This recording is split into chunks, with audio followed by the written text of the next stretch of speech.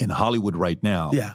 I think you commented, like even the, DEI stuff that they're doing and forcing some things. If you want to win an Oscar or be nominated, you have to be able to qualify for all these things, or else the movie cannot be going. Oh, you're how talking different about diversity. all that stuff. And you're a black man. I'm Middle Eastern. How do you feel about saying, well, in order for a movie to be nominated for XYZ, a third has to be this, and a third has to be that, and a third has to be this, and da-da-da-da. Yeah. How do you feel about that? Yeah, I think that's crazy. I think the idea of that is crazy to implement in Hollywood because, it's almost like you say, all right, QB, I'm going to have you work in my house. You're going to be the gardener. I'm a pool man. And me and the pool man say, you know what? We need more money. And you go, you're right. I want you, from now on, here's a set of rules. But yet, but I don't need you to work today. Matter of fact, I got another gardener that's coming in. In other words, all I'm saying is you can set rules for diversity. I'm not sure that I understand what Cuba Gooding is saying. And I think that right now I would call this his apology tour of some sort for something, because it's a very simple analogy that he can simply make. Okay.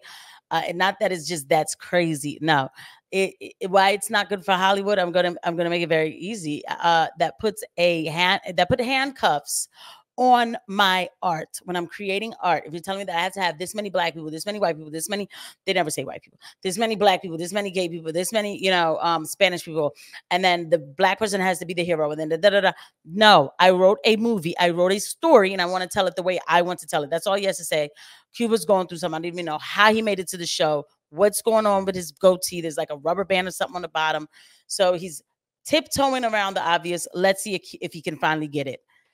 But until we, as people, minorities, get the opportunities afforded us based on our talents and exposed, and I'll bring it back to hockey. Okay, people come up to me all the time, say, "Man, you play hockey? Black people don't know hockey." And I say to them, "We invented hockey.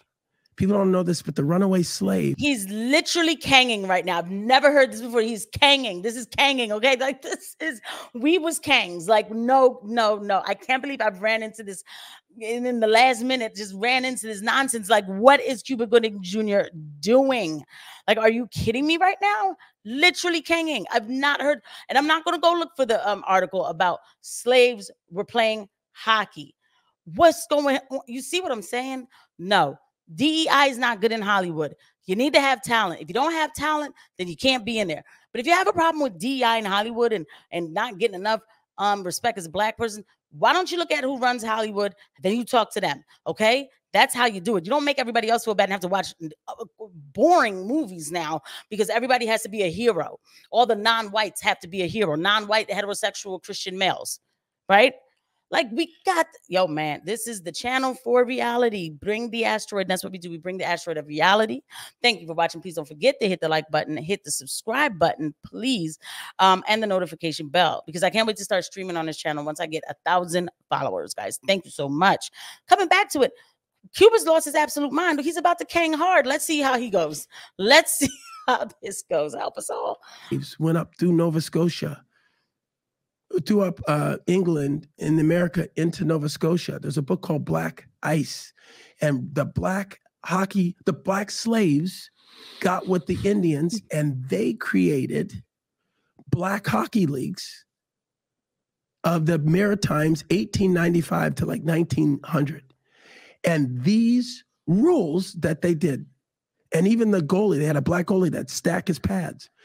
That's how they adopted the rules of the NHL today, right? So here you're looking at the NHL is an all. Okay, so it's a real story. So they did the work for me. So I guess this is like a real story. Like, who came out? When did this book come out, y'all? Like, when did this book come out? I hate that I'm doing this, right?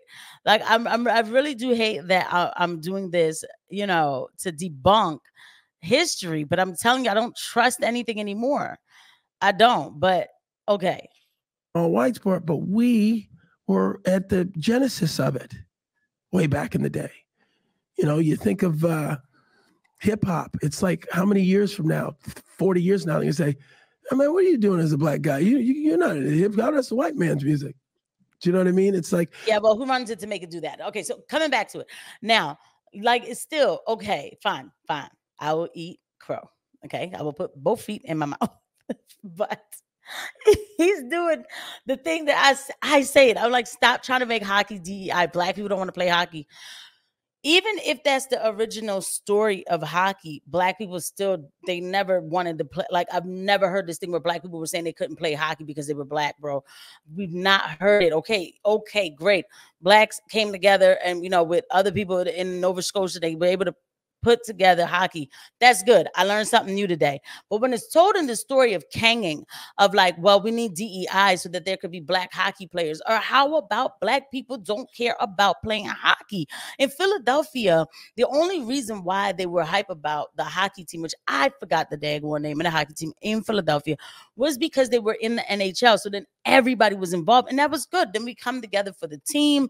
You know what I'm saying? Everybody came together, was going to the bars and everything. They almost won. That was great. But before then, nobody was watching the hockey team in Philly. They weren't. Not the Black people. They weren't. And nobody kept us out of that. We just didn't care. We had basketball and football. Black folk don't like baseball too. Maybe they did invent that. They don't like that too. It just is what it is. I'm sorry. I can't believe that I'm doing this. So I think of the DEI and all of that as, any positive step you can get, but we need the tools. We need the inner city kids to have the same, it's funny because you talk about when they say nepotism, and my son, Mason Gooding, he has an opportunity, and let's be honest, because he has the exposure of who I am. So how you get around that, I think you just have to, I guess I really have to get to the end of the day and say I don't have the answers. Did you feel like you being Black hurt you and making it in Hollywood? Like, did you feel you had a disadvantage? I always looked at and I do this to this day. I look at the positive side of things.